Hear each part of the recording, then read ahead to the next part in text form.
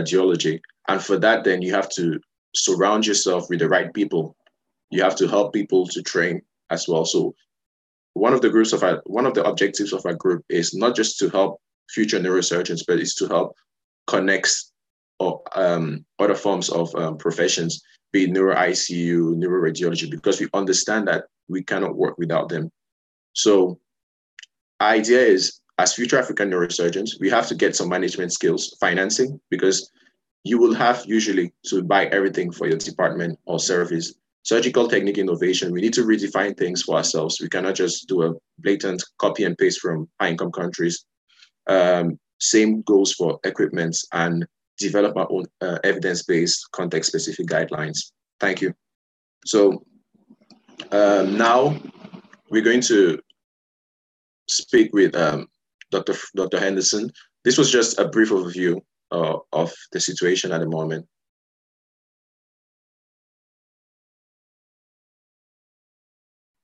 You're muted, Dr. Henderson. Yeah. Just temporary. Go ahead, Willard. Dr. Henderson is muted. I think he wanted to give a comment. Oh, okay. Can you unmute him, John, please? Yeah, I think you can hear me now, right? Yes. And can you see my screen? No, your screen not yet. Let's see, Dr. Bennett, is there a way to share that? Yeah, okay, click on the share button at the bottom. Go ahead, Ulrich, lead him through. So at the bottom of your screen, what the little exercise we did at the beginning, just click on share screen and click on the screen you want to share. That should be okay. It's like a rectangular button with an arrow on it.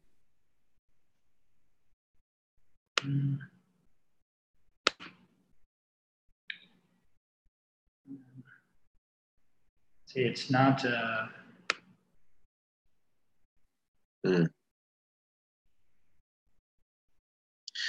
Maybe what we can do is, did you want to share the screen with like? Yeah, or if it's the articles, I can bring up the articles. Yeah. Can you bring up the first article? What is neurosurgery? Yes, yes. And I wanted to bring this set of articles to your attention. Perhaps you've already seen them, published in the Red Journal recently this summer. Mm-hmm. Are you familiar with them? Yes, yes, yes. The essentials for essential neurosurgery for medical students. Very good publication. Yes, and it's openly accessible to anyone to download. Some of the chapters are a little bit dense, more than we can discuss in one chapter. But I thought it's worth beginning from the beginning and just to reiterate what it is we're talking about. We are talking about the best field in medicine, neurosurgery. And it's also important, though, like you said, to remember that a lot of this is written from the perspective of North American neurosurgery. And the setting is some things are going to be universal and some things are going to be distinct to the region. And I think that was a great point that you made about the importance of not simply copying and pasting what's done in one country to do in another country, because that would be a disservice. Neurosurgery is one of the newest fields, and there's some great books on the field. If anybody would like any recommendations on the history of neurosurgery, I'd be happy to send them to you. And I think you already mentioned in your introduction how diverse the field is. Neurosurgery is not just, in today's world, it's more than one man can or woman can master. There is pediatric, spine, neuroendovascular, cerebrovascular, skull-based, neuro-oncology, peripheral nerve, trauma, and functional. And in residency, we get exposure to all of these. But generally, over the course of practice, people tend to develop expertise in certain areas, of which functional is one. Before we talk about that, I thought it was also worthwhile to bring up this article on what makes a good neurosurgery resident. Do you have that? Yes, yes. Yeah, great. I think in many ways you're more familiar with some of the online resources than I am, and I'm certain that you're aware of all of the resources on Neurosurgical Atlas. Yeah. But before your audience and students and residents get too excited about a particular sub-area of neurosurgery, you have to remember that the foundation is more on, there's a very important foundation you have to begin with. And these are the qualities of a good neurosurgical resident. And I think these fall into the category of things that are universal, that should be universal. This, no matter what country you're in or what resource setting you're in, they are things like trustworthiness, efficiency, independent learning, strong work ethic, attention to detail, and personability. All of which, in fact, you seem to have exemplified by putting this type of thing together. So I really congratulate you on doing that. That takes a lot of initiative. Does any of your audience have any perspectives from other countries? Perhaps the Indian trained neurosurgeon, would he agree that these qualities are the foundation of any neurosurgical learning? Dr. Chirag?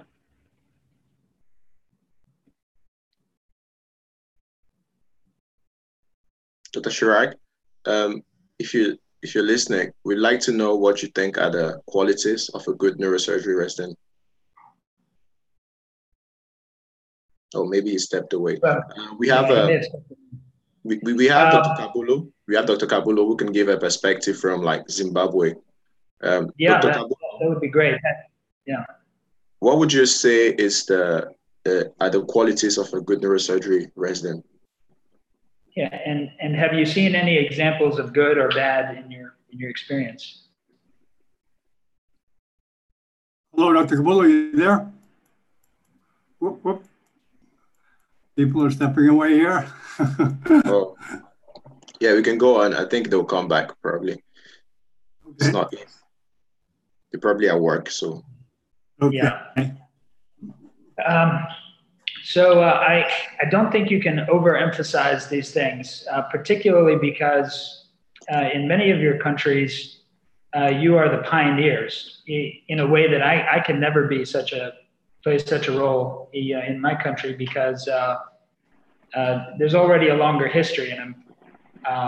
But you all have a tremendous responsibility to establish the foundation for the next century of African neurosurgeons to understand the importance of these qualities. Because if you don't have them, it's not worth starting probably. And then, of course, professionalism and leadership, all of which you mentioned. So, and then it's worth noting the common points of failure.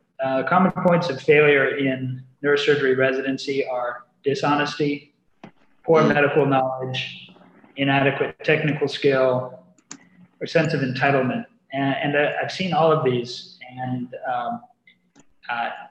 if these creep into your training, then you're no longer doing what we're supposed to be doing, which is taking care of patients. Yeah. So perhaps what I can do is share a little bit of a slideshow that I have on temporal lobe epilepsy. Would that be helpful? Or yes, does anybody have experience with functional neurosurgery in low-income settings? You should go ahead, Dr. Henderson. Go ahead and yeah. Here we go.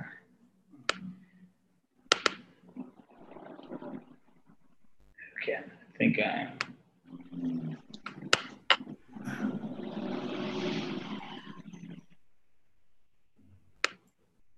Don't worry, Doc, this is new tech for all of us. Yeah. So, So Dr. Henderson, there's Dr. Chirac replied to the question. I think he's not able to speak at the moment. So he said, yes, very true. I have gone through the same article. What I think that you learn during the residency is the foundation, and during your practice, you build upon that. So all these qualities are very important to nurture. These qualities are very important, and it's important to nurture these qualities during residency. Good. Well,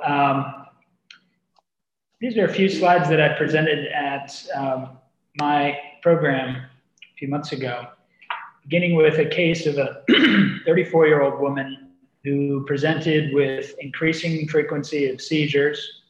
And they've been going on for 4 years and happen about 2 times per week. She was taking 2 medications, but still having frequent seizures. When she was examined in the clinic, she was neurologically intact. What would happen to this patient in Cameroon? So unfortunately, we don't have functional neurosurgery. So it would be one of 2 options. Either we change anti-epileptics, increase them, or on the other side, if the patient has money, the patient will have to travel to get functional neurosurgery. Would they go to North Africa or South Africa or? Usually it's north to south, but that usually depends on the connections of the neurosurgeon. Because if the neurosurgeon, for example, trained in Morocco, they're more likely to send the person to Morocco. Okay. Yeah.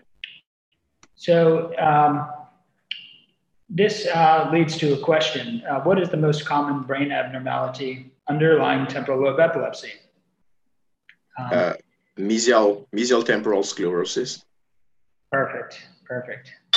And so, you know, in the US, then they would undergo neuropsychological testing. What types of deficits in memory might you see? That should be retrograde, anterograde if like it's touching the amygdalum. And can you see the options here? Going with verbal. No, so all we can see at the moment is a file, neurosurgery in LMICs, and you selected the PowerPoint, but it's not yet open. Oh, I'm sorry, it's showing on my screen.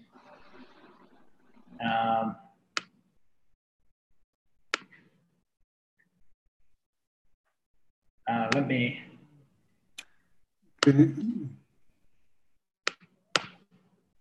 Is that better? Don't worry, Doc. We can edit this out. Yes, perfect. Perfect. There we go. And can you see the whole screen? Yes. Thanks. Okay. So here is the introduction slide. Discussing how the sword may be mightier than the pen. And here is our patient, the 34-year-old woman with increasing seizures. Here you correctly identified that without any prompting. And so in America, this is a huge problem. 1 million people with drug-resistant epilepsy. In low and middle income countries, this number is going to be even larger. And the exciting thing for neurosurgery is that many of these people are probably surgical candidates. You know, in our system, everybody will get a very high detail MRI scan. Is anybody in the audience familiar with signs that might indicate mesial temporal sclerosis?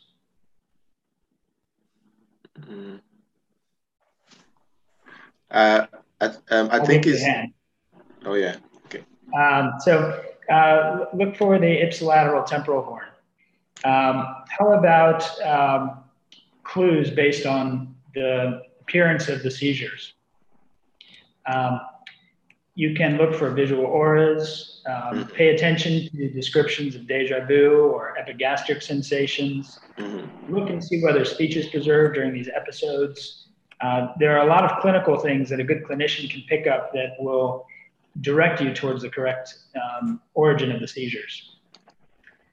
In mesial temporal sclerosis has a very classic clinical presentation of auras that go back to the description in the Victorian period England by Hewings Jackson, a very famous English neurologist. He was the portrait on the first slide. And he published an account of a patient who was actually a doctor himself. And many of these qualities, this remains one of the best descriptions today of seizures from medial temporal sclerosis. And you can find this paper online. Just for the audience, seizure by seizure, we're talking about synchronized neural circuitry that combines with some kind of hyperexcitability as a result of dysfunctional inhibitor circuits surrounding that. Epilepsy can be defined in different ways, but generally we think of an enduring alteration in the brain that increases the likelihood of future seizures. There are many types that are, we could spend hours discussing all of this, but we'll keep moving. Epilepsy can come from many things. Have you seen any of these in your rotations or experience in Africa? Yeah. Definitely cryptogenic, infections as well, brain injury, a few vascular malformations, post-craniotomy, neoplasia. I've never seen tuberous sclerosis, so I think the more experienced probably seen it. So Dr. Chirac says he's seen all of them. Yeah. So this is, to your point, the temptation is to add additional anti-epileptic drugs when people have persistent seizures. But unfortunately, there is a rapidly decreasing marginal efficacy. With the first, you may get 50% control. With a second agent, you may catch an additional 15% of the people. But then with a third, it's very unlikely that you're going to help the seizure problem. Is that data familiar to you? No, I wasn't familiar. Helpful. I wasn't familiar with that. And this is important because seizure medicines are not without drawbacks. Have you seen somebody who's been on a lot of seizure medication before? Yeah. They, quite a few patients complain that they have like they've dulled down in terms of intellectual abilities. Yes, and not even to speak of the cost and expense and complication and so let's go back to our patient here. She described a deja vu. When she has these seizures, she would demonstrate some automatisms, and her semiology was consistent with the mesial temporal sclerosis. She underwent EEG. Is EEG available in many centers in Africa right now? Not in many centers. In the regional hospitals, you can have EEGs. Mm-hmm. Again, we could spend hours talking about epilepsy monitoring and interpretation of EEG, but as you can begin to see, there are many parts of the workup that go into effective treatment of these functional cases. MRI findings. So in the temporal lobe epilepsy, you want to pay particular attention to the temporal horn or the hippocampal region. Look for clues of any kind of asymmetry that can help you hone in on the diagnosis. There is other imaging used at some centers, but it's not universally employed in the US. And obviously, things like PET imaging are probably very prohibitive in some of the countries that you mentioned. But even with the very best imaging, 90% of adult patients may have no obvious findings.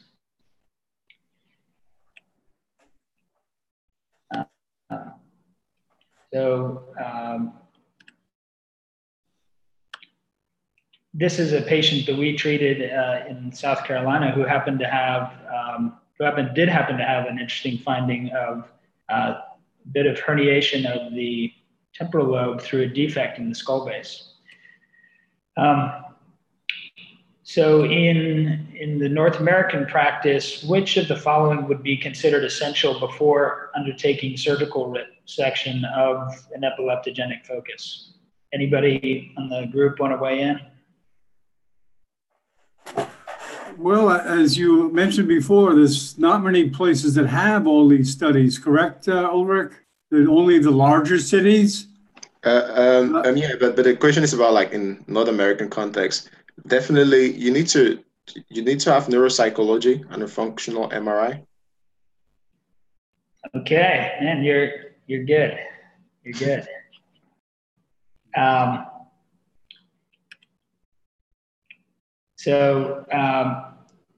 This is a whole field outside of neurosurgery, who we've got to collaborate with. And as you said, when you go and try to build a neurosurgery program, it's not simply enough to be well-trained as an individual. You need to be a leader who can develop a team with which to collaborate. These were some findings from the neuropsychology assessment. Okay, so, in our system, next we would move towards a stereotactic EEG lead placement to get more information about where the seizures are coming from. And we would put monitoring leads into a series of locations. This is an example of an ensemble of recording sites. And then after surgery, we would make sure that we put the monitoring leads in the correct place. And we would give them antibiotics so they don't get infected through it, and consult neurology to help wean the patient off their seizure medications to provoke seizures so that we could record them and try and figure out what part of the brain is causing the seizures. Is this a procedure you've ever seen? No, unfortunately, no. No way, never.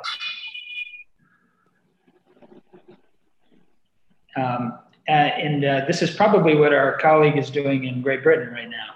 Is that fair to say? He may be off. No. He said he's in a public space, so he can't speak. So what he does is he types responses. Okay. So his reply is yes. He's seen invasive monitoring. Yes.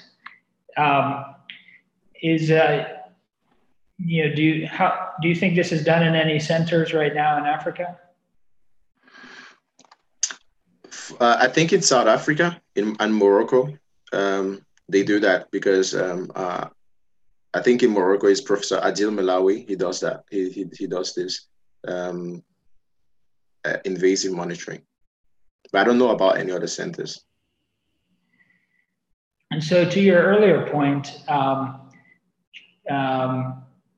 in trying to take care of these patients in the low and middle income countries, lower resource settings, it's going to be necessary to develop regional pathways for working this stuff out, because this is even prohibitive for many North American hospitals. Do not have the capability to do all of these surgeries that can make such a dramatic difference in the patient's lives.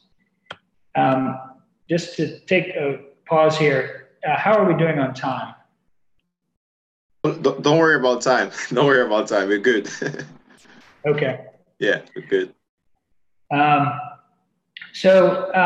guess I brushed through it, but basically we'll watch these patients in the hospital until they have enough seizures to give us a good idea of whether we think the seizures are coming from a discrete region of the brain that would be resectable, or from what you would call an eloquent area of the brain, which even if we knew they were coming from that specific area, resecting that part of the brain would be considered impossible because it would give the patient deficits that are unacceptable.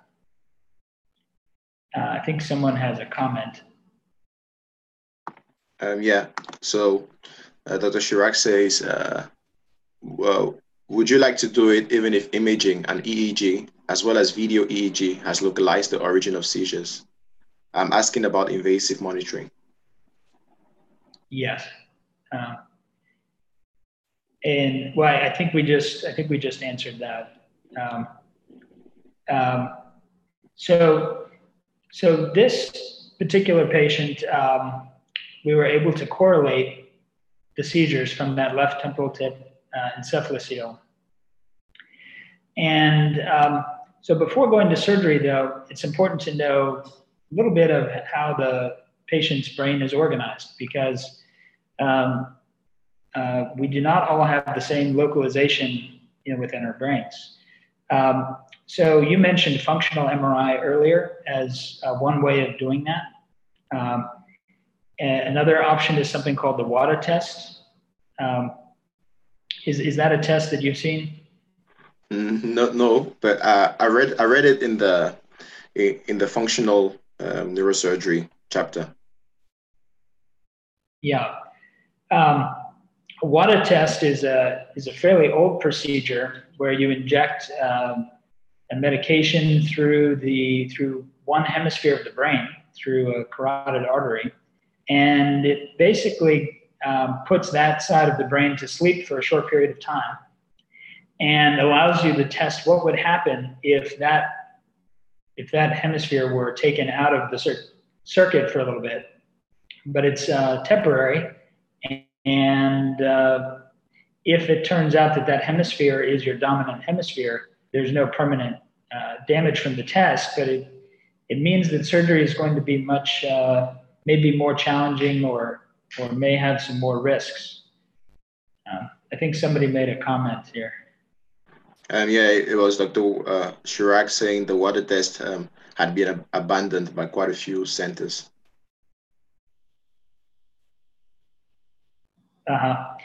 Yeah, here where I'm spending a few months, they just use the functional MRI. Is that what they use in his practice? We'll have to wait while he's typing the response. Yeah. Takes a while to get the response. Oh yeah, he said yes. Yes.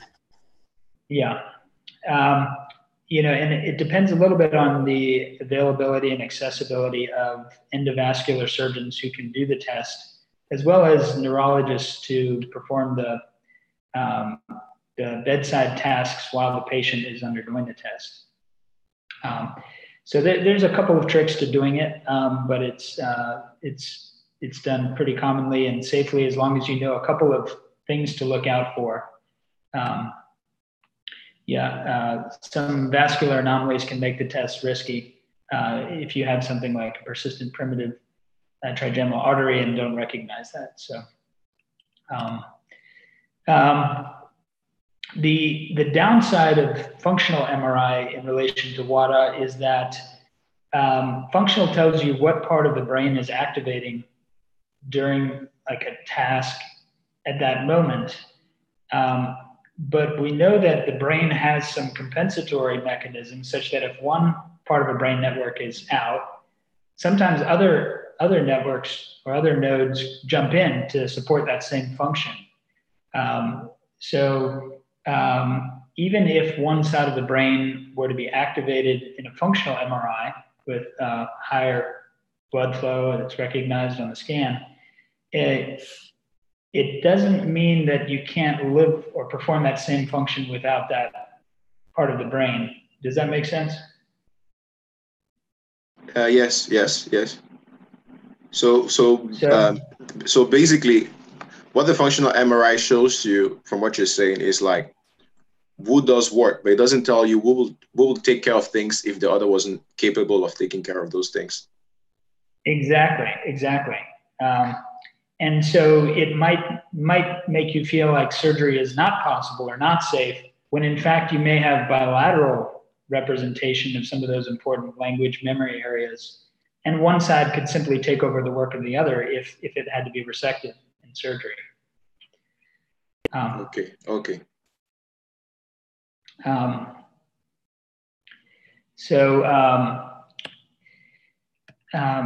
Obviously, before surgery, we talk to patients and go through an extensive consent process. That's a very important thing in North American neurosurgery, setting expectations for the patients.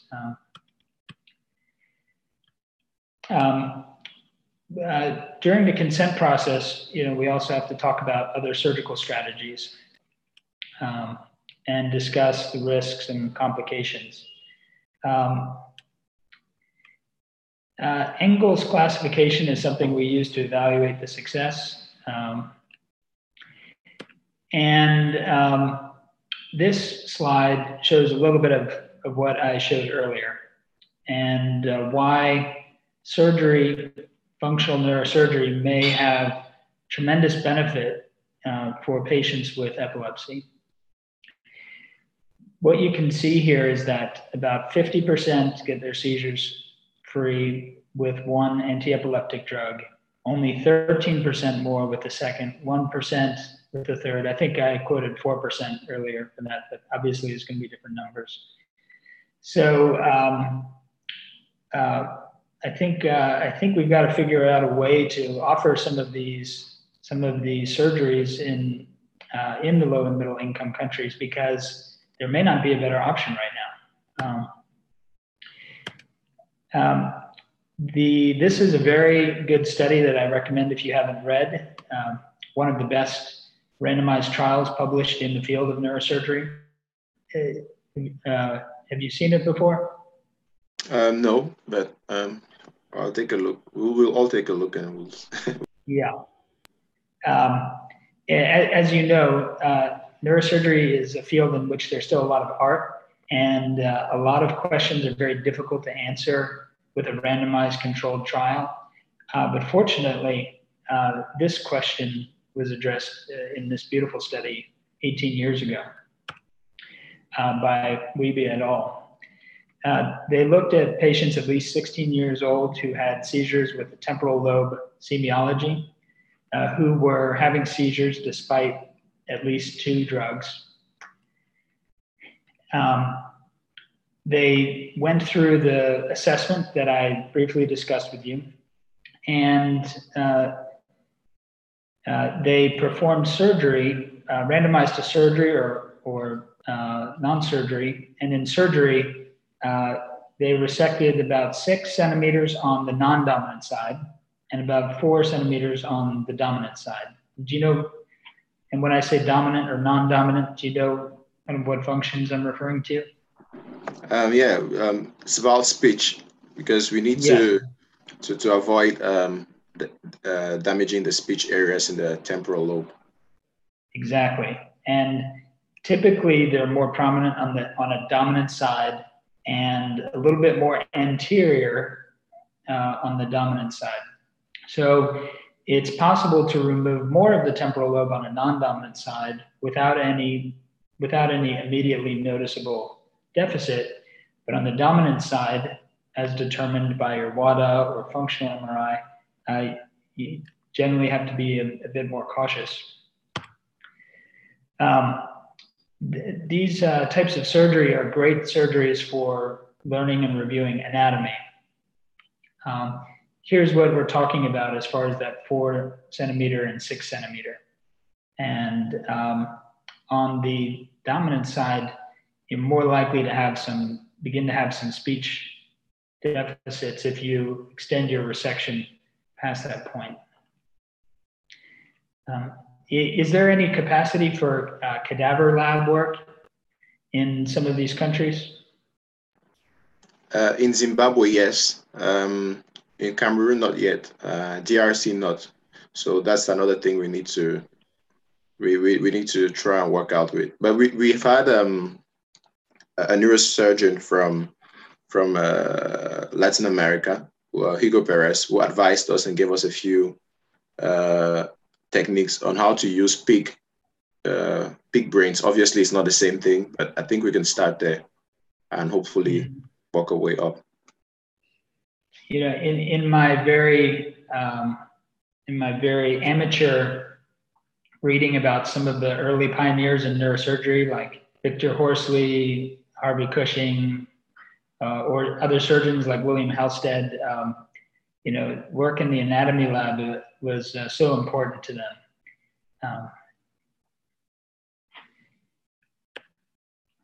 So here's some more numbers on this study. 40 patients went to each of the two groups, surgery or non-surgery, and they were pretty well matched. And here's the meat of the results.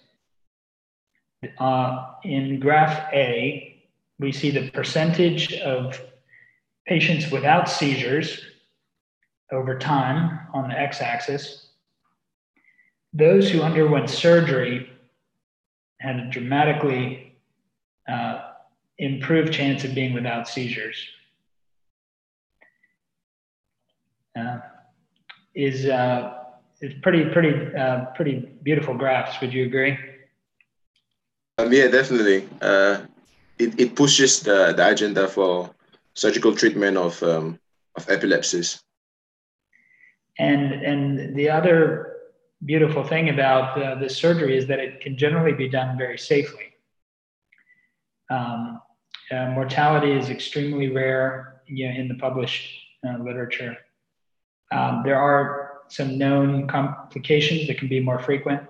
These usually have to do with transient or permanent injury to some of the visual fibers. The other important thing is that we're improving quality of life and allowing some people to go back to work who otherwise would be unable to work. But there are options for people who are not candidates for surgical resection. And these are also exciting areas of research. Have you heard of any of these techniques, or are you aware if any of these are being done?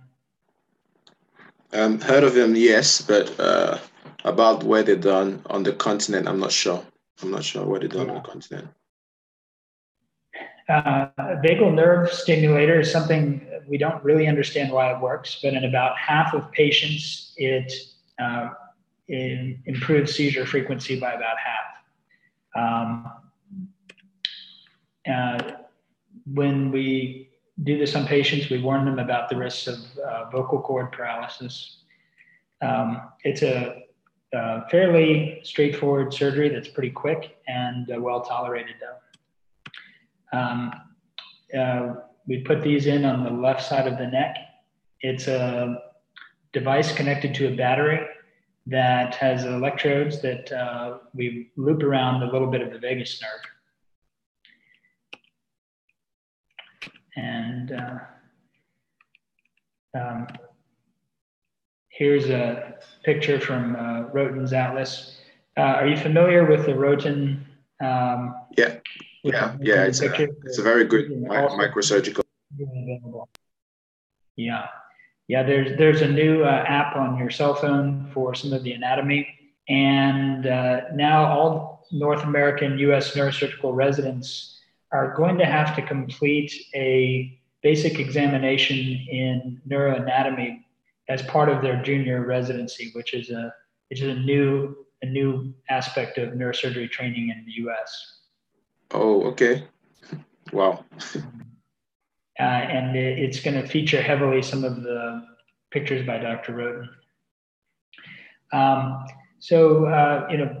Vagal nerve stimulation, it's a whole topic, you could present on another time.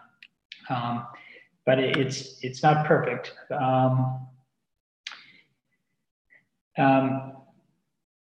Here's a question for you. What procedures are considered palliative, or rather, which one of these is not considered a palliative procedure? Do you know what palliative refers to? Yeah. So the only definitive treatment here, like causal treatment, is selective amygdalo-hypocampectomy, SAH. Yeah, good, man. Very good. That's a good guess. Yeah, you're going to be well positioned there. So earlier I talked a little bit about data of taking out the whole anterior temporal lobe. There are also surgeons who advocate for doing what's called a selective amygdalo-hypocampectomy, where you leave a little bit more of other tissue and try to focus in on some of the deeper tissues. And the published results show they have about comparable efficacy. And it may spare some of the neuropsychological changes that come from taking out the whole temporal lobe. There are entire books on these subjects that you can read if you're interested. Laser is a newer technology coming out in a lot of US centers. Is that something that you guys are seeing or using in Great Britain?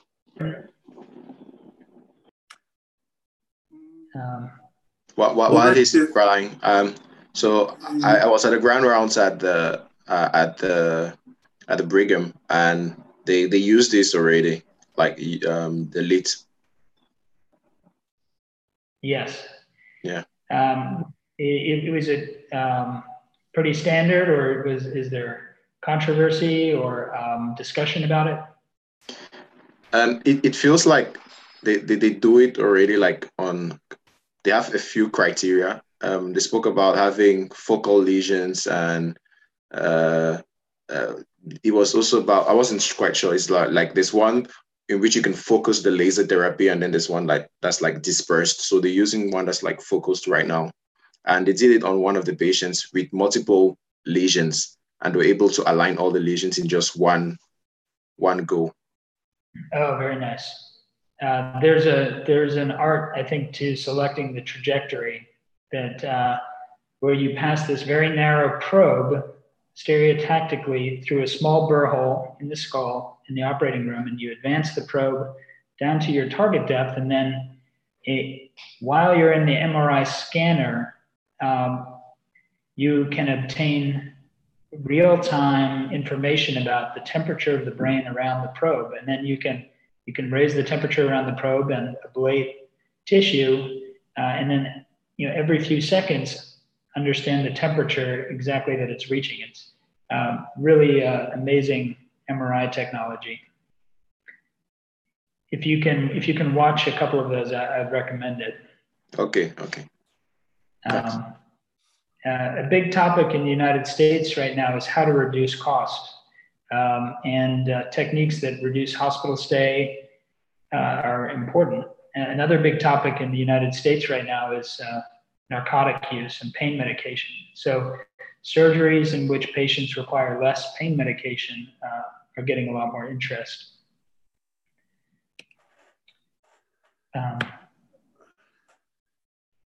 This gives you a little bit of the idea of the explosion of interest in this field. Between 1985 and 2003, there was a six-fold increase in surgical procedures for epilepsy, and it must be dramatically more now.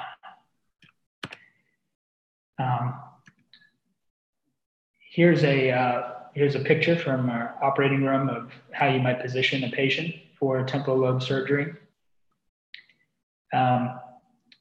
There's some of this equipment includes the operating table, anesthesia with the anesthesia machines, the head being in a skull clamp. Does anybody in the audience recognize this type of skull clamp? That's Sujita. So, Dr. Chirag says Sujita. Yes, Sugita. Sugita. Sugita was a Japanese neurosurgeon who was a pioneer in refining neurosurgical tools for the neurosurgeon. And so he had a very seamless transition between the operating room and the engineering lab. to build some of the tools that he needs. And I think that's a marvelous approach for designing what you need for your patients in your setting. And if tools that are used in North America are not ideal or cost prohibitive to a setting where you might be practicing, I wonder if you could have some collaborations with engineers to develop tools that are what you need in your setting. Yeah, definitely. Yeah. I mean, it's actually a good thing now that we equally have access to markets like India and Pakistan that do surgical equipment, and with like 3D printing, they can equally do some of them if you have like the right design. So you need to have an engineer, obviously, but I think that's definitely one of the ways to change. I think the shunt valve, the shunt valve is a great example of that. In the U.S., the shunt valve, they can charge several $1,000s. Yeah, Shabra. Some clever pioneers have developed a shunt valve that works almost as well. And I believe the Shabra valve costs, is it $25? Yeah, around that. That's around the price. I think so. And has saved so many lives. And I think that type of thing could be done in a number of neurosurgical equipment areas.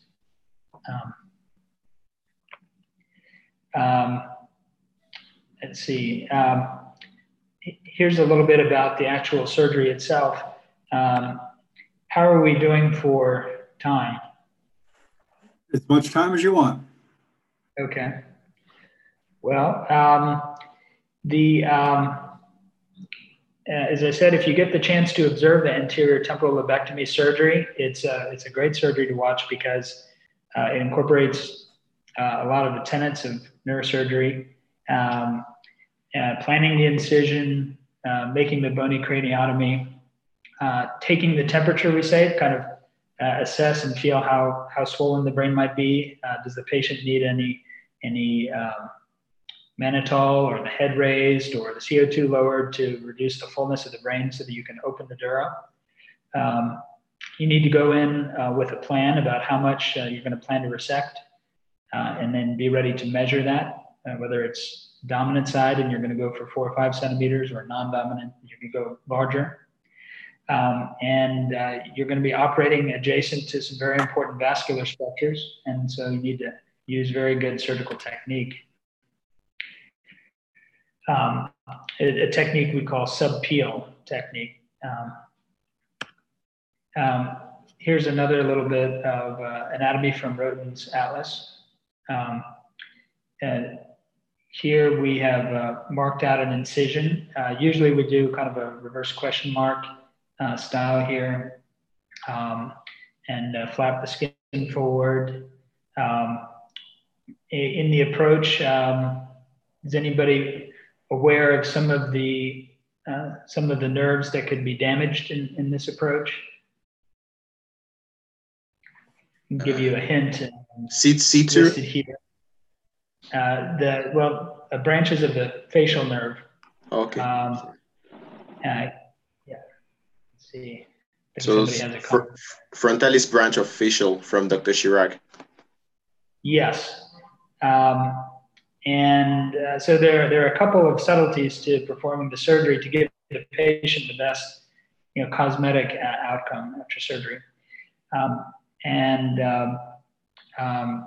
So Dr. Roten would want us to do this surgery very accurately and safely and gently, performing as little disturbance of the structures as we can. So there's a fat pad in which this nerve runs, and try to advance that forward without disrupting the nerve. And then we divide through the temporal muscle in a way that hopefully doesn't denervate the temporal muscle or cause atrophy after surgery. If you want to be a real microsurgical wizard, yeah, you also want to preserve things like branches of the temporal artery, the superficial temporal artery, just to give the scalp a maximum blood supply. So standing at the head of the bed, this is a little bit how it would look, the patient's feet extending down away from us. We've made our exposure, and we have the exposed cranium here. And we can make several burr holes. There's an artery that comes very near to this burr hole. I suspect many of you all have seen that before. Any clues?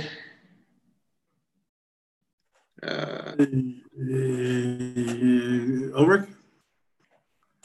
Are you there, Ulrich? He may have some bandwidth issues himself. Hello, yeah?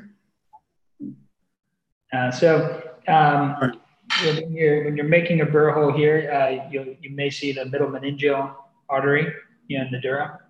And I just bring that up for some of your medical students. That's a common question on some of the shelf exams is, what blood vessel might be responsible for an epidural hematoma if somebody were, say, hit by a softball or in that part of the head. Here's what it looks like after the skull is taken.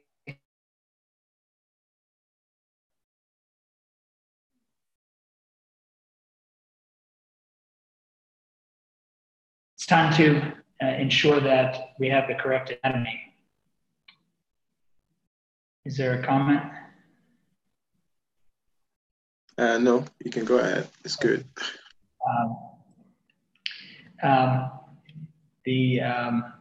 And again, we're standing at the head of the bed, kind of looking towards the feet here.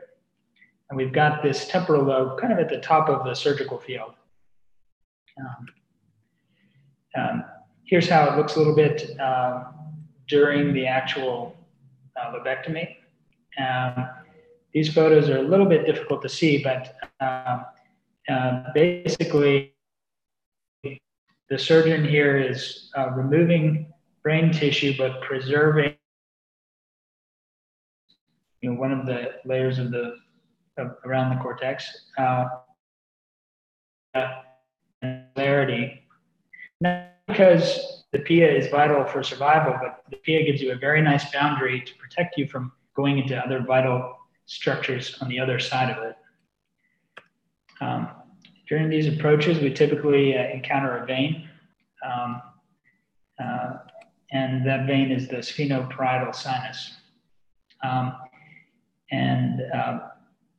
want to emphasize that anatomy, a good anatomist will always be requisite for being a safe surgeon. So even to your audience who may not have the availability to learn how to do the laser interstitial therapy this year or stereotactic electrode placement, they can become experts on the anatomy using some of the resources online. Here are some views of the structures that are resected in a temporal lobectomy. Inferior temporal lobe, inferior temporal gyrus, the middle temporal gyrus, superior temporal gyrus. And here we're taking different sagittal slices.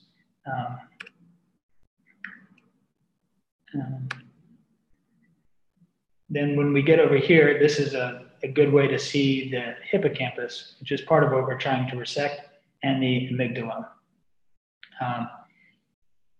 Are these structures that you've been able to see before?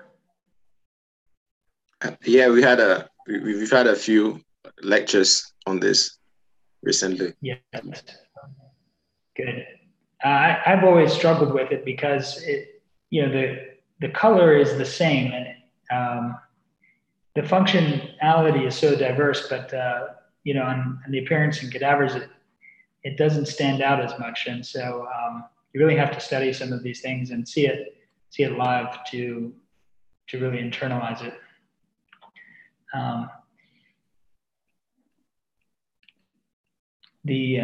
As I said, there's just a wealth of great anatomy here, including around the temporal horn and the choroid plexus and the inferior choroidal point.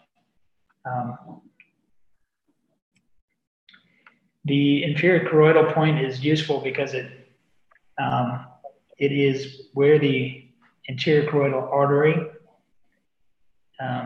enters the choroid plexus and temporal horn. And it's a good landmark for kind of the posterior superior limit of your resection of the amygdala. Because the last thing you want to do is go plunging into the globus pallidus or some of those other structures during your surgery.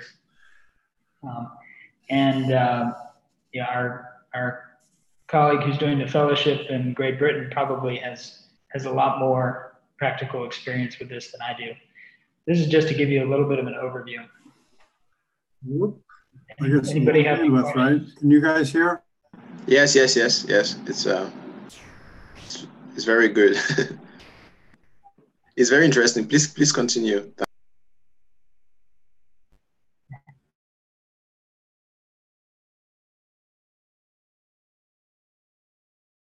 Here, I won't go into too much detail here, but this surgery is it becomes tricky in this area because you need to know how far to go and when to stop, and that's where the anatomy comes in.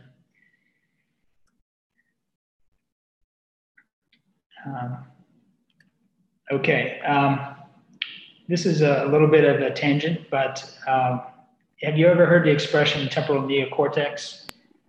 Never. So, you know, in this surgery, we talked about the temporal neocortex as distinguished from the older parts of the cortex. And the temporal neocortex has the 6-layer cellular structure versus the older, or considered more primitive structures of the brain that have fewer cell layers in the cortex.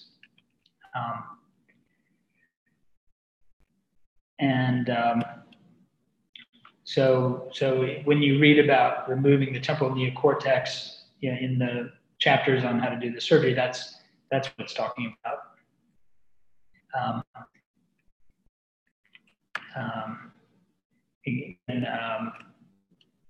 There's just a wealth of anatomy here that can be mastered later.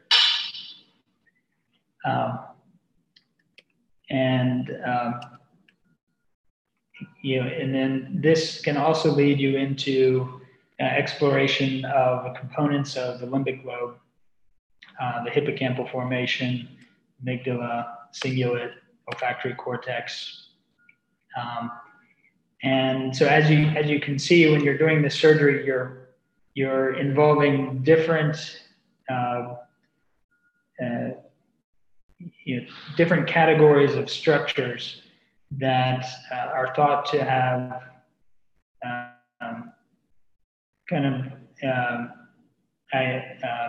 thought to have different, obviously have different functions, but maybe different levels of complexity in terms of the biological evolution.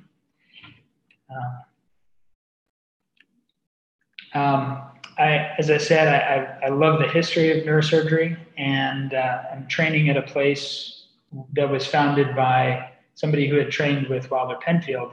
Wilder Penfield is the surgeon who made the Montreal Neurological Institute a very famous place in the mid-20th century, and he popularized the surgery. Have you heard of him? Yes, especially with the instruments and the homunculus. Yes, exactly. Homunculus, yeah. And that's one of his most cited papers. And so when he would do these surgeries, he would do a very wide craniotomy, bigger than the one that I showed you, and which afforded an opportunity to do some electrical stimulation along the way and make important discoveries. This was an important paper that he published on the topic. So this is just to remind you that nothing about this is very new.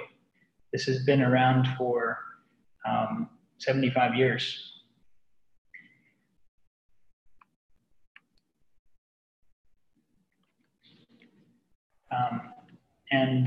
That's a very frequent thing that I encounter in neurosurgery, writing a paper or learning something where we think that we're on the cutting edge of some discovery, and it turns out somebody has already discovered it 100 years ago or longer.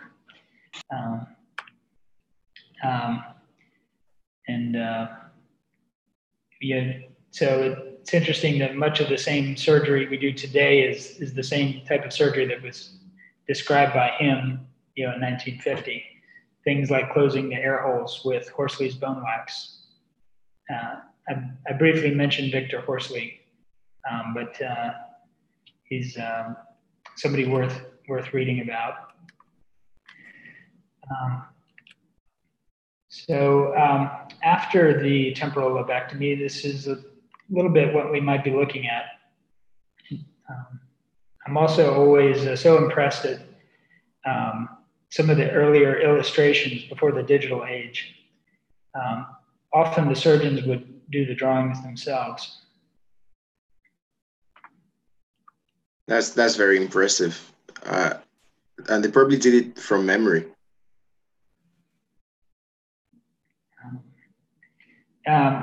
So the hippocampus, is so named because it has the seahorse horn shape in the coronal view. You probably knew that. And for a small structure, it has a well-studied anatomy of its own. And here's the collateral sulcus, here more laterally, which helps you recognize it. And then the parahippocampal gyrus, and these different layers of cells in the hippocampus. The regions of the hippocampus are divided into regions named CA1, CA2, CA3, CA4, I believe. Does anyone know where that terminology came from? No. Or why I've put up this perhaps shocking image of a ram-horned man. Is that for Capricorn? I say Medusa. Medusa? No? No. Let's see, I think somebody has a comment here. Oh, Ammon's horns. Yes. In the pre-Roman times, there was a god in the Mediterranean culture named Ammon, and thought to have two ram's horns. And I think some of the early anatomists recognized the similarity of the shape of the hippocampus with the horns, and referred to it as cornu ammonis. I think someone has a comment there. Yeah. Cornu ammonis, yeah. Nice. Yeah. I believe one of the biggest temples to this god was in Thebes, and in North Africa.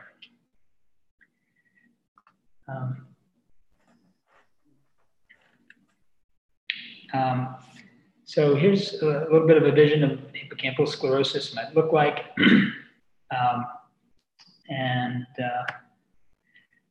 Here's another image of where those areas are: CA1, CA2, CA3, CA4, cornu ammonis, and then the dentate gyrus.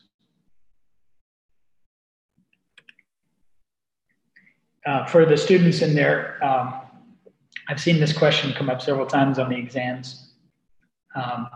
But CA1 is generally the most vulnerable to hypoxia. I can't tell you exactly why that's important, but it seems to be a frequently asked question.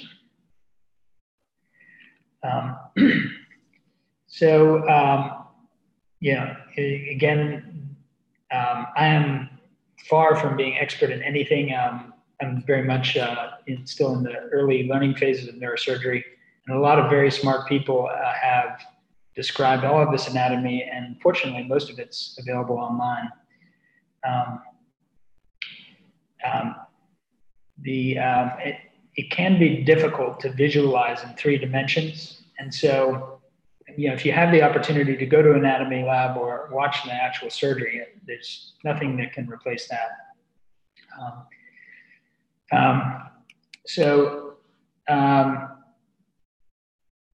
Let's see. Shall I continue on, or are we? You think should pick it up another day? Whatever you want to do, Doc. Whatever you want to do. Yeah. Well, why don't we? Can we circle back to thinking about? Sure, that'll be fine. That will be fine.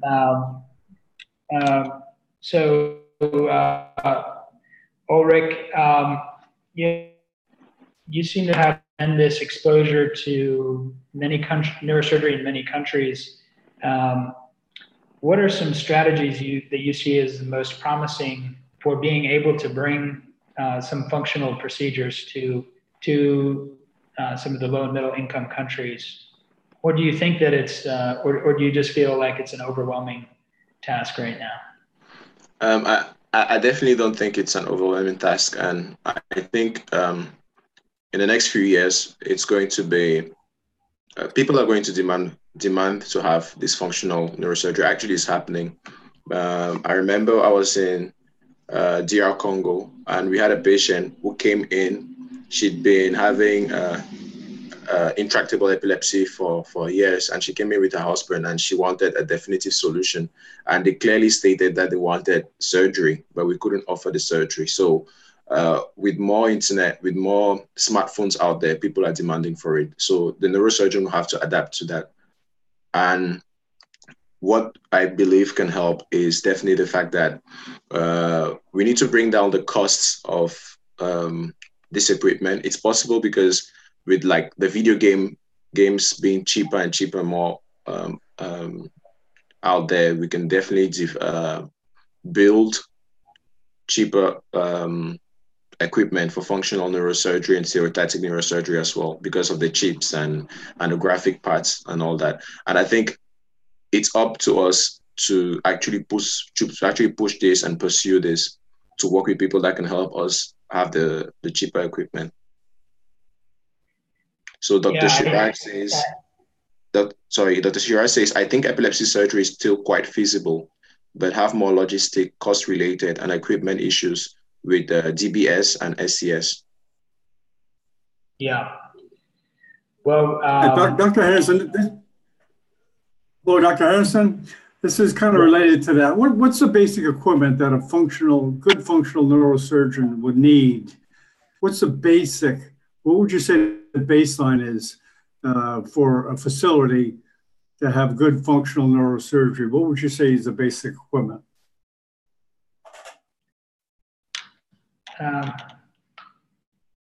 Well, CT, obviously, MRI and microscope. Yeah, an MRI. MRI technology is very exciting. I'm aware that several companies are experimenting with the low Tesla MRI that may be much less expensive and maybe almost even portable. That could open up this tremendous number of possibilities. How many MRI machines are there in Cameroon? Do we know? Yeah, actually, we did a study on that recently with other guys in the group.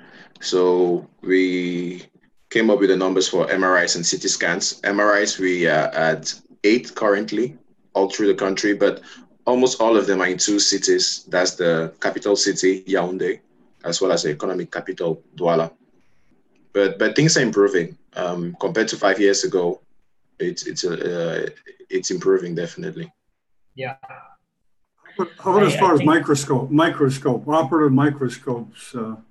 Is that something a good functional neurosurgeon would need? And in Africa, do many centers have it, or do they need a microscope?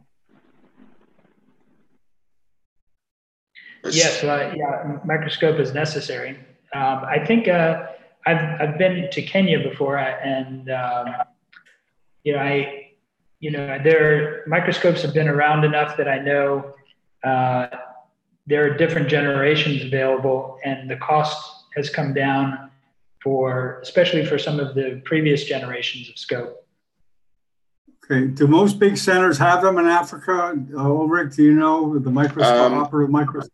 The WFNS has done a great job providing refurbished microscopes, usually the older generations. Obviously, they don't have the fancy options like mouthpieces and all that, or maybe the possibility for a second person to be. It's a huge cost, right? It's $1 million for a good good operative microscope. Yeah, but those are the high-end ones. I mean, you can still get decent operative results with the older generations, and I think that's where we need to start. We need to start there, and then ourselves hopefully design microscopes that better suit our context. Okay, they are getting less expensive, the microscopes. The older generations are getting less expensive. The newer ones, no. Okay, they're getting refurbished, and most places that's what they start with, right? Yeah, that's basically what you start with. I think one thing that's I think even much more apparent today is the need for collaboration with other specialties. Yes. In the old days, we have a tendency to idolize, individual surgeons like Harvey Cushing or Wilder Penfield. But even Wilder Penfield wrote a book called No Man Alone, referring to the importance of building a very large group. And, while Penfield, did surgery, I think part of his great legacy was the leadership he exercised in bringing all those different people together to do this. Yes. And even to substantiate to that, there was an article recently of some neurosurgeons and residents who designed a cheap microscope that not for operating but for practice, and it was basically a smartphone camera together with a few, like a box in which you could use to practice your microsurgical skills. So I think that there's a few options like that you can replace the lab, a more expensive lab, so that when your residents get to use these microscopes, they're more used to. Because another problem is in the bigger centers where there are whether microscopes or endoscopes or like high-end equipment, sometimes it's difficult for the consultants to let the residents practice on them because they've cost a lot of money, or they didn't cost money, but it will be difficult to replace them. So they're not very comfortable giving the opportunity to their residents to use them straight away. So we should definitely think about solutions of how to curb that. Going along with that, Ulrich, today, a neurosurgical resident in Africa, where do they get hands-on orientation to the microscope? If they don't have one at their facility, do they go to a big city center, or what do they do? You have to put in a lot of effort and try to get into courses all across the world. I think that's what Dr. Kabulu, for example, does. Like when there's an interesting course in Turkey, he would go, and other residents are doing it. Unfortunately, you don't usually get funding from your institution, so it has to be out of pocket, which is a bit of an issue. So you literally have to try and compensate and do it yourself, which is tough when you think about having to pay that on an LMIT salary. That's very crazy. Yeah, it would be nice to have the companies like Storz involved with financing, training, using the microscope. It's good for their business. Yeah, exactly. Yeah. I mean, and that goes to show that as a neurosurgeon, you cannot just be thinking about operating. So you need to meet these people. You need to make friends with them. You need to think about how to help them get some money. And that goes with having a business pitch pitch, telling them, well, if we get more neurosurgeons, then we get more centers. If we get more centers, we get more operating microscopes, and that's you're winning. So help us do this. And that's something that's been lacking for a while, but things are changing. Yes, Zolo. Yeah, I have a question for Dr. Fraser. Yes. Yes, yes, doctor. I would like to know if you, for example, do you know some neurosurgeons over there who maybe are ready or who are willing to like come into the universities in Africa and like give some courses to students, like from time to time they can come like visiting lecturers and they give lectures to students on neurosurgery. Do you know some who are ready to do such thing, maybe to organize like some sort of a campaign where neurosurgeons from abroad, from over there, come and they give lectures? Because here we don't really have, I can say in my faculty, we have only one neurosurgeon there, and he's not, he has a lot of work, so he has to be at the clinic and at the same time teach, so it's not really easy for him. So I would like to know if you know some neurosurgeons who are ready to like do the journey, come and teach and something like that. Yes, I think the concept of global neurosurgery is what you call a very hot topic right now. I think there are a lot of people who would be very interested in doing that. I think just that organize a lot of people who have done that. Yeah, sorry.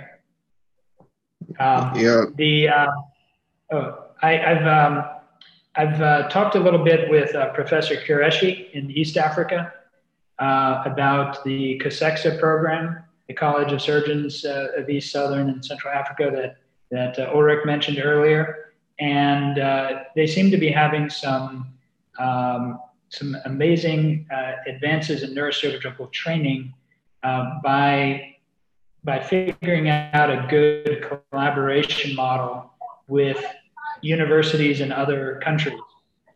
I'm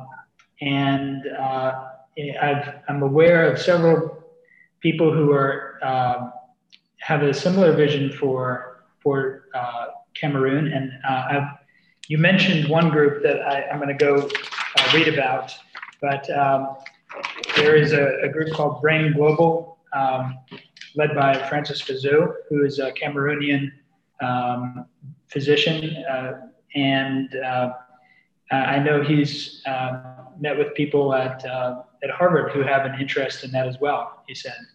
I think the difficulty is not going to be finding people who are interested, but in developing a sustainable framework so that they can support you not only for a couple of weeks, but over the years and years of very hard training that are required.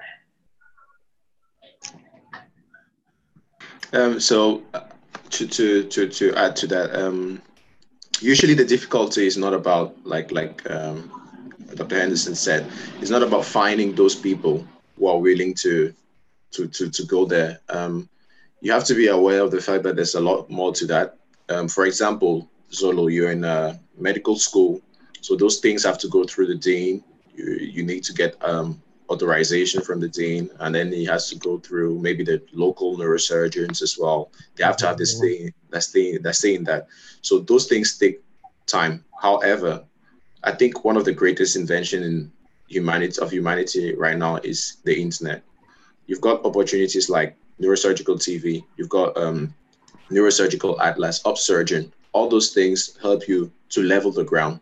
Like you can train from Cameroon and still have the quality education that someone gets from Harvard or Johns Hopkins, wherever. So now the unfortunate thing is students don't have access to this information. And that's what we're trying to do with this group. Like we're trying That's a good point, Ulrich, because it would be nice to have a registry or kind of like various groups going to Africa from Europe and the United States. There's one group from Valencia, Spain, that goes down to Zanzibar. Pablo Gonzalez has a group from Spain that goes down and teaches 3D and neuroanatomy. And they've been doing that for years. Is anyone aware, perhaps you are, Dr. Henderson, of a registry of neurosurgical groups that go to Africa. I know there's another group from Belgium that goes to Uganda, but these are all spotty things that I've heard about, but don't see one area that has, you know, the listing of all the groups that go to Africa. Do you know? You guys know what I'm talking about? Yeah, there just in the last year or two, there are dozens, I would say dozens of journal articles appearing, you know, from some of the different groups. What is missing is a big article that would tie everything together and kind of list everything. Yeah, that would be great. There's, you know, great. World Federation, sorry, you know, the World Federation of Neurosurgery, which is meeting right now in Beijing, is a resource. The you know, Duke University has a deep relationship in Uganda. Like you said, the Valencia has a deep relationship in Zanzibar. There are relationships in Ethiopia and Tanzania. Cure Uganda with Tony Manzara. Tony, what's his last? Manzara, is that his name? In Ethiopia, yeah, he's very active. But I think, Zulu, this is an exciting time for the Cameroon side. I think people are trying to figure that out. And if you send me an email, I can connect you to some people I've heard who are talking about how that could be possible. Yeah, we'd like to do our job and tie these groups together, or give a central place where people can go to find out what's going on in different parts of Africa from foreign groups that are coming there, giving courses like Ulrich mentioned, you know, just having a knowledge of the courses offered, what's out there now, because a lot's being done, but a lot of it we don't know about. It would be nice to know, but maybe we can put that together. Whatever you do, you know, whatever you do, the important thing is to get training, is to get excellent training. Unfortunately, neurosurgery is not a field where you can get a half job training. It requires a lot of time, a lot of attention to detail, a lot of support and mentorship. And you know, until the program is up and running, you may need to go to a different place right now to get that level of training if you want to do it, and then bring it back. Yeah, going along with that, Dr. Henderson, we're working now with Khalif in Nairobi, Kenya, to try to establish a virtual cadaver lab. As you know, not many people have access to cadaver labs, which of course is necessary in neurosurgery. But we're trying to work with them to televise a cadaver lab, which of course it's better to be there yourself, but some people can't get to places like Nairobi or Cairo or whatever. So we're working on that. And hopefully we'll get stores involved. As we mentioned, it would be nice to have a company like that involved in promoting neuroanatomy and learning on the internet if you can't get there. So hopefully that area will develop. Yeah. But Ulrich can share you my email address, and I'd be happy to brainstorm some ideas with you. So, yeah, any ideas that you have, Doc, we're willing to explore. So thanks for taking the time today. Go ahead. I'm sorry. Yeah, it's very humbling. You make me feel like a bad resident. Ulrich, you're more knowledgeable and more prepared.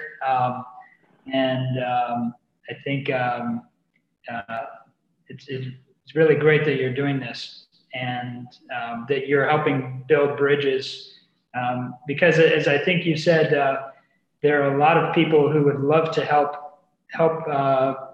bring neurosurgery, functional neurosurgery, to the areas that don't have it yet. But it's going to take some really good leaders to make it possible. And just to give you a little bit more encouragement, when Wilder Penfield, was in a very similar position when he established the Institute in Canada, and he had to exercise a lot of leadership, both politically and financially, in going to groups like the Rockefeller Foundation, who provided the money that was necessary to do it, build partnerships. So I think you're doing it. Thank you so much. Thank you so much. And thank you for taking the time to speak to us. I know the feedback is already very positive. And for those who were not able to be here, I know a lot of people that wanted to be here.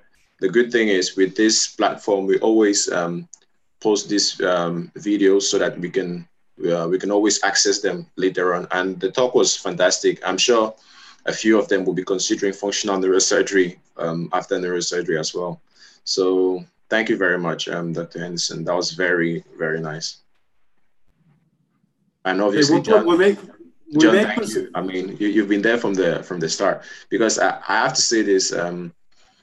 John gave us the platform. It was about maybe close to a year now, a few months, and it's been great ever since. The group has just been growing. I remember when it was just like 3 of us, and now the WhatsApp group is like 130 something people, like from all over Africa, and it's crazy. Thanks. Well, Dr. Henderson, you can see it's not a perfect platform, and we're learning and we're making mistakes, but we're not afraid to make mistakes. I know in most American schools would not accept a transmission like this. However, we have to deal with low bandwidth issues in developing countries.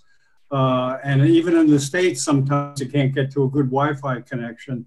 But we're not afraid. We'll make mistakes, and it's not going to be perfect. That's okay. That's okay. We're learning, and we'll be getting better. So, and we welcome you at any time. And we'll keep in touch by email. Yeah, thank you very much. As you can see. Okay. Cheers. Okay, thank you. Bye. Bye-bye. Okay, Ulrich, you held your own, man. It was good. Oh, thanks, John. Thanks. Yeah, because I couldn't weigh in those neurosurgical questions. Some of them I didn't understand. But you held your own. Oh, thank you. And thanks to those who participated as well. Thank you, Zolo. Thank you, Steph. We're going to make mistakes. We're going to make mistakes, and the platform is not perfect. We just have to keep pushing forward. So I wanted to check with you, John, for the presentation I have tomorrow with Dr. Capullo. Can you, because you were supposed to give me the date. Yeah, I'm trying to find. Yeah, what time is I have the ceremony here in Lisbon at 4:30. So what time is good for you guys? Is it earlier, or? Because I just think it should be at a time where at which the guys in Cameroon and the rest of Africa can follow. So what time do you propose? What time do you propose? If it's before the ceremony, then fine. You said the ceremony is at 5 p.m. GMT, right? 5 p.m. 5 p.m. So how about 3 p.m. GMT? Is that okay? Yeah, that would be fine. Yeah, so that we can finish before 4, and then you can always go. Well, would earlier be possible? Earlier than 3? How about the same time, 1 or 2? Okay, I mean that's good. I'll check. Let me just check with Dr. Capullo and confirm it. But I think that should be okay. 1 1 or 2 would be fine with me. Okay. Yeah. And again, it's not going to be perfect, but every time we do this, we're learning. We're learning. Okay. And of course, it's good to have preparation and to have the speaker. It surprised me that he went into, talked about epilepsy. But anyways, we have to deal with it. And that's good. So you held your own, buddy. You held your own. Okay. Thanks, everyone. So I have to go now. And okay. Thank you. Thanks, everyone. Yeah. Bye. Bye. Bye. Bye.